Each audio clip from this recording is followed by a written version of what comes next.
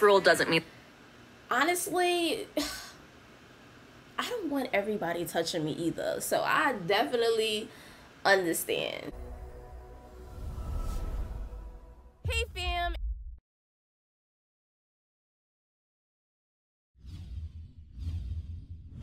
it's your girl Ashley, and back with another video, and today I'm going to be watching Things Queen Elizabeth Has Never Been Allowed to Do.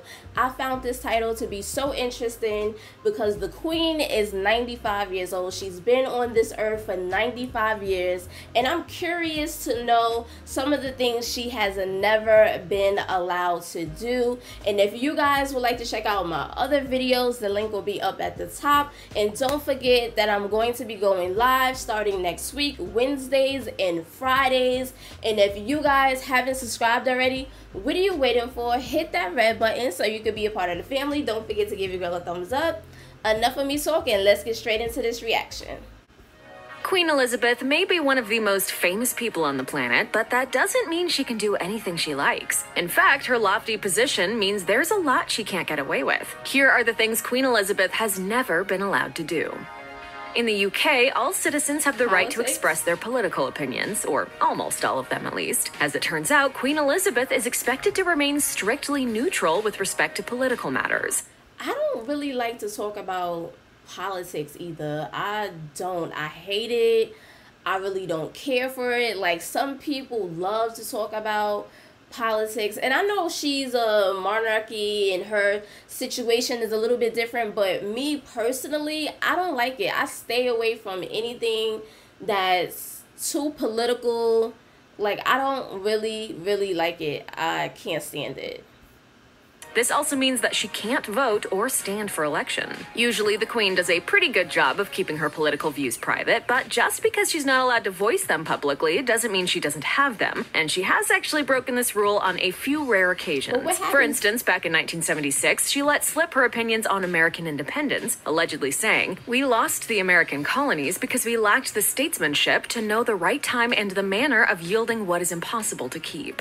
So, being that she's not allowed to do it, and if she breaks the rule, like, does something happen? What happens? Comment down below, let me know what happens. I mean, another instance, the Queen made a thinly veiled political comment about an impending referendum on Scottish independence, saying, "Well, I hope people will think very carefully about the future." Most recently, however, she attempted to encourage potential doubters into taking a vaccination for COVID-19. Having recently taken the vaccine herself, the Queen said, "It is obviously difficult for people to, if they've never had a vaccine, because they ought to think about other people rather than themselves." It may seem strange, but members of the royal family, including Queen Elizabeth, aren't allowed to be touched by the so-called common folk. Indeed, physical contact is one of the great taboos surrounding the British monarch, and initiating it with one of them is generally seen as a huge faux pas. Still, this rule doesn't mean... Honestly, I don't want everybody touching me either, so I definitely understand that Queen Elizabeth has literally never touched anyone from outside of her family. Sometimes she has even welcomed contact with other people in public. For instance, she was once caught on camera with her arm around Michelle Obama. Obama later recalled the moment in her memoir, Becoming, writing that she never realized the touch would be such a big deal. She said, "What is true among world leaders is that there are people who handle protocol, and usually the people they're representing don't want all that protocol. So you wonder, well, who are you doing this for? Because they don't want it, we don't want it, but it's just the way things are."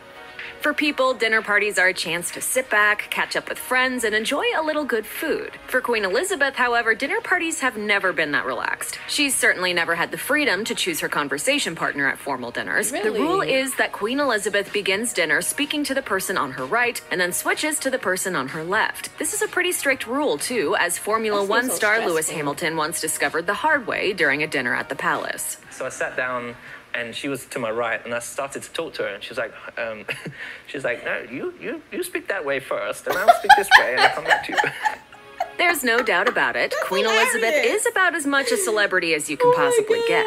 Unlike other celebrities, however, the Queen has never been allowed to sign her autograph. In fact, the entire royal family is banned from signing their names for fans in case their signature is forged later on. Now, there have been a few rare instances in which other royals have broken this rule, but don't expect to see that kind of rebellion from the Queen anytime soon. By the sound of things, Queen Elizabeth rarely signs her own name, period. In 2020, an old 1954 Christmas card from the Queen and her husband, Prince Philip, was sold at a staggering £4,500, simply because Queen Elizabeth's signature is so rarely seen.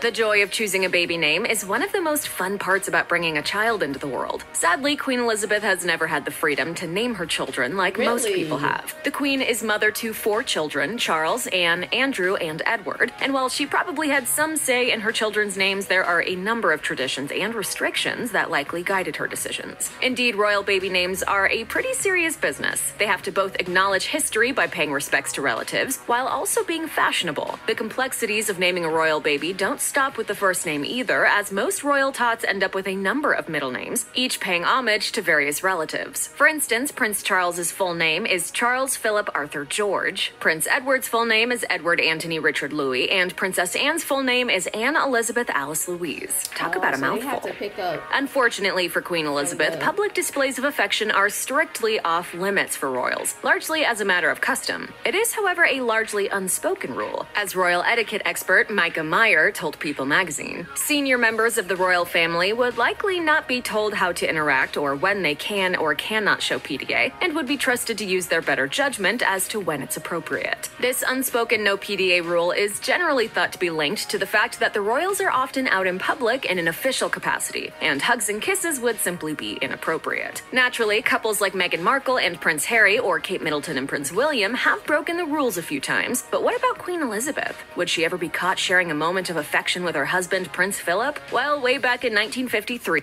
Rest in peace to Prince Philip. Philip kissed the Queen during her coronation, and in 1991, he kissed her on the cheek during the New Year celebrations. But aside from those few instances, the Queen has tended to keep her romantic life decidedly private. Wow. One of the strictest royal rules the family has to follow has to do with how women are allowed to sit, specifically that they're not allowed to cross their legs. Royal etiquette expert Micah Meyer, who covered classic royal positions in her book, Modern Etiquette Made Easy, explains that she calls the common female sitting position in the royal family the Duchess slant. The sitting position involves keeping the knees firmly together while tilting the legs to the side. Indeed, it's hard to imagine seeing Queen Elizabeth with her legs crossed these days. As she said on the ITV documentary Queen of the World, sitting cross-legged is actually quite painful. Yes. I mean, the only thing I found difficult was sitting. It cuts off your circulation. It does. It cuts off your circulation and your legs end up falling asleep. And that's like the most painful thing, when your legs fall asleep and you try to get up. Woo! Being cross-legged. For a long period of time, it can be difficult. It's quite painful. Still, from the looks of it, she broke the unspoken rule about leg crossing quite a few times in her youth, when she was a little more sprightly. Many people's given names are seldom used in their daily lives, and both nicknames and short-form names have become a staple of modern life, with almost everyone going by a shorter version of their full name. But for members of the royal family, using a nickname isn't really allowed. All royal family members are expected to go by their full names in public, as anything less would be deemed inappropriate. Still, this doesn't mean that Queen Elizabeth and her family don't have private nicknames for each other. For example, Queen Elizabeth was called Lilibet while she was growing up. Additionally, her husband, Prince Philip, often calls her Cabbage. And when Prince William was a child, he reportedly called her Gary, as he couldn't say Granny. That's quite a nickname for a queen. One of the rules Queen Elizabeth must always follow is to never sit on another monarch's throne. While the opportunity probably doesn't arrive very often, Queen Elizabeth did have to follow the rule on one particular and rather strange occasion. When she visited the set of the HBO series Game of Thrones in 2014, Queen Elizabeth clearly thought better than to sit on the show's Iron Throne. Actress Maisie Williams, who portrayed Arya Stark on the show, spoke about the incident on the YouTube series First We Feast. She said, "She didn't necessarily refuse, no one said, sit on on that chair because it is going to be funny. We all just sort of smiled and were like, is she going to do it? She sort of looked and said, that doesn't look very comfy. It doesn't. When it comes to food, the royals have to follow a surprising number of rules and regulations. So while you may be tempted to think that eating like a king or queen means eating everything your heart desires, this is far from true. Apparently, Queen Elizabeth and her family are never allowed to eat or drink a wide variety of items, including shellfish, garlic, and even tap water. The ban on shellfish is in place in case of digestive issues that tap water is disgusting. I'm sorry. Some people love it. I don't like the taste of tap water, so can interfere with public engagements. Foreign tap water is also off the menu for the same reason. Garlic is reportedly off limits too, according to a former palace chef, and you can probably guess why.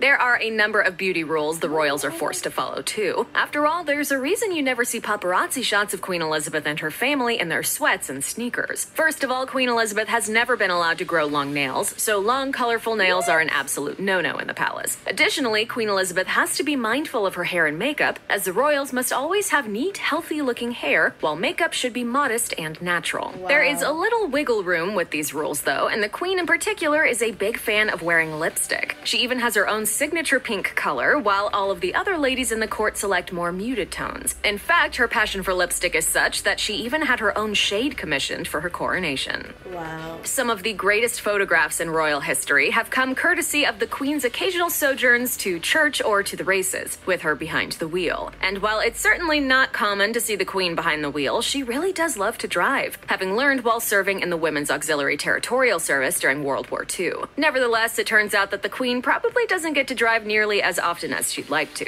As Duncan Larcombe, an ex-royal correspondent, told Town & Country, when they're on official royal business, as far as I can remember, they are always driven to and from their appointments. Even when the royals do get to drive by themselves, they're never really alone. Larcombe explained. They'll still have their protection officers in tow. They would have had at least 2 vehicles driving with them and a protection officer in the vehicle with them, all armed. Yikes. As much as she'd probably like to, it doesn't seem like the Queen gets to enjoy the open road like the rest of us do.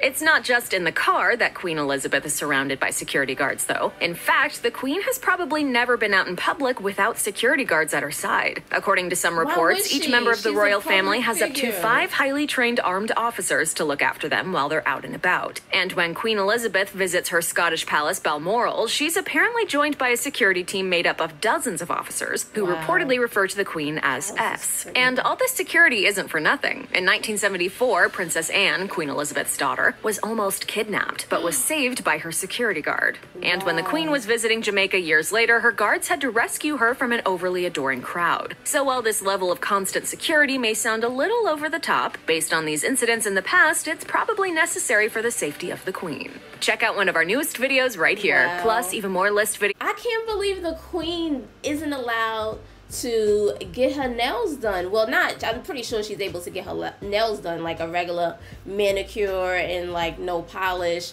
but I can't believe she's not allowed to like get, you know, her nails done. Like as far as like the color, comment down below, let me know the reason why she's not allowed to have garlic. And I think they said shellfish, right? That they're not allowed to eat shellfish. Comment down below, let me know if you know the reasons or not. Don't forget to give your girl a thumbs up, and I'll see you guys in the next video. Bye, fam.